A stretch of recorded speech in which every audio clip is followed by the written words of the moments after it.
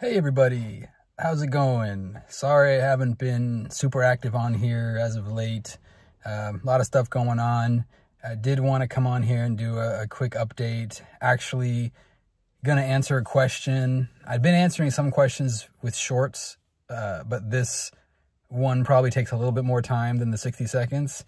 So, gonna just jump on here while I have a minute. You'll have to excuse me. We're doing another good old car recorded video here.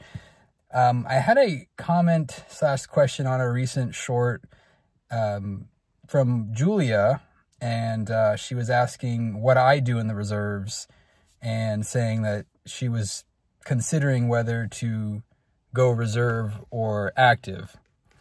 And so wanted to respond to that.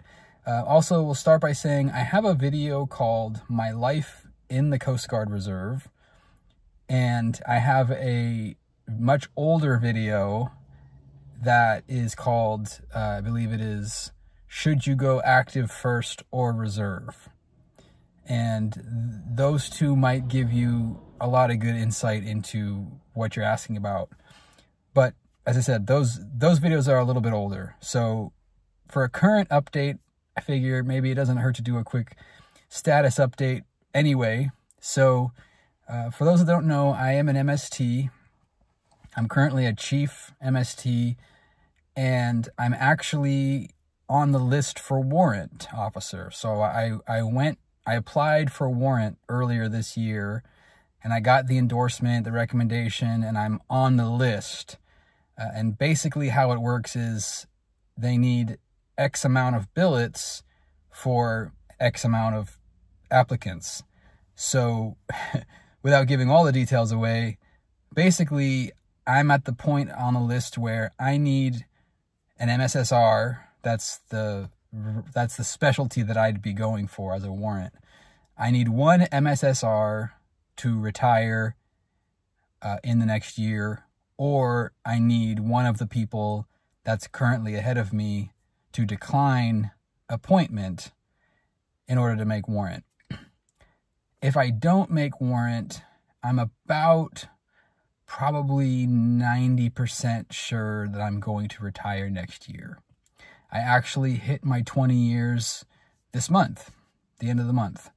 So I had extended for one additional year. So next year, September, I'll be 21 years and I can retire. If I don't end up making warrant, I'm probably going to do that. But if I do get offered it, it's going to be hard for me to decline that, I think. Although it might be a tough decision because I may end up getting stationed pretty far from home. That's usually what ends up happening in that situation. Anyway, that's broadly speaking my role in the reserves. Specifically right now, I'm in PAC area. I'm at what's called the IMAT. I always like saying that. I'm at the IMAT. It's the Incident Management Assist Team. And what we do is we train in emergency management. So it's the incident command system.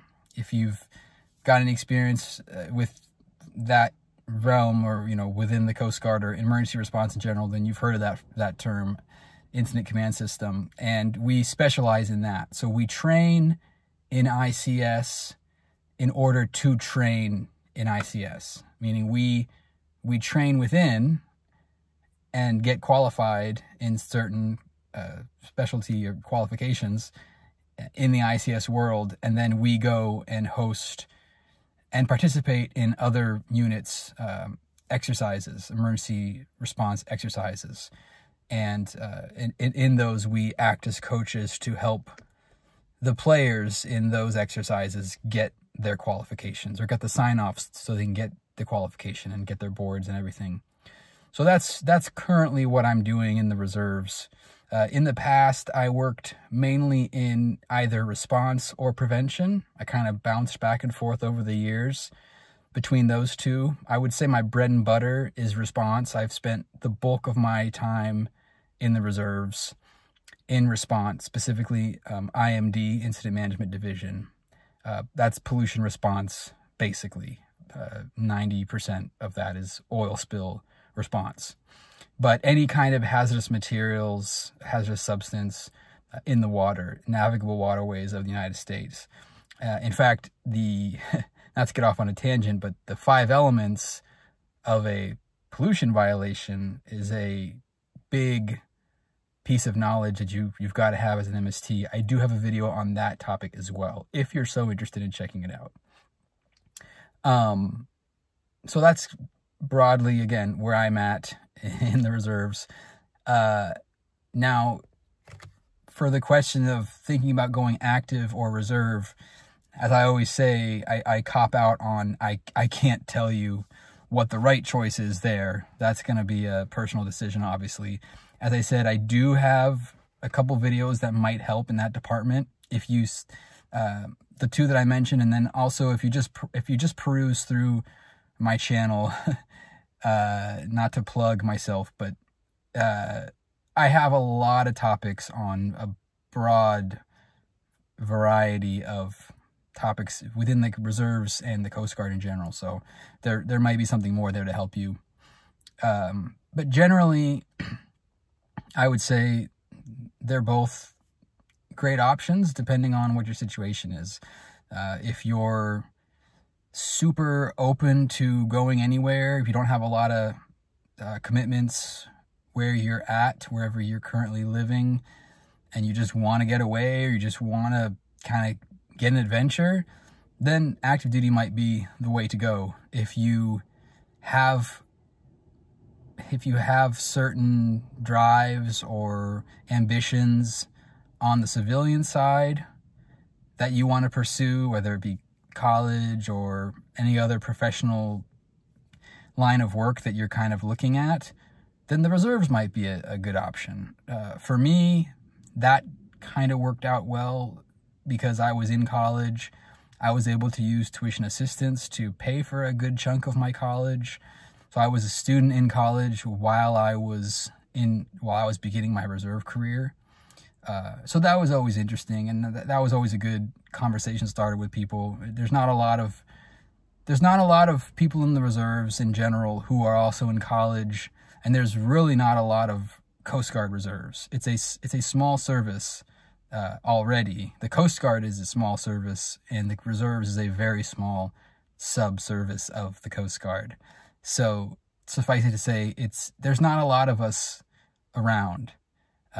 So it's a cool club to be a part of either way. I've found in my time that on a whole, the relations between reserve and active is great. I have, and it's easier now as a chief. You tend to get more respect anyway, but really ever since I was even a seaman apprentice, I've always felt welcome by active duty. And whenever I've been on deployments, the common feedback that I get is that the people that are there working outside of the Coast Guard, they can't tell or even know that some of us are active or reserve. They can't tell the difference because we all train the same way. We train on the same qualifications and proficiencies. Our standards for advancing, it's all the exact same. So they're both great options, and there's always the possibility of lateraling from one to the other too. So keep that in mind. You can always switch from one to the other if one isn't working out for you, but you like being a part of it. I always say when people talk to me about getting out of active duty, I always say to at least consider the reserves, look at it because of the retirement potential and because of how many points you will have accrued in any amount of time on active duty. You will have accrued a considerable amount of points relative to what you would have accrued over that same amount of time as a reservist. Also, I do have videos on that topic as well. So if you go to my channel and just search reserve points, retirement, words like that, I've got a couple good videos on that topic as well. And that one, honestly, there's not a whole lot of material out there on YouTube that covers that stuff. That's part of why I started this channel. Was I saw a lot of military channels, and there are a few other Coast Guard channels out there that are very good, but there's not a whole hell of a lot on reserve specifically, or MST life specifically. So got some good information on that. And anyway, I hope that helps a little bit, give you kind of a broad idea of what I do in the reserves. And thank you for the question. Thanks for watching. And for the rest of you, I promise I will respond to questions and comments as I can, as soon as I can.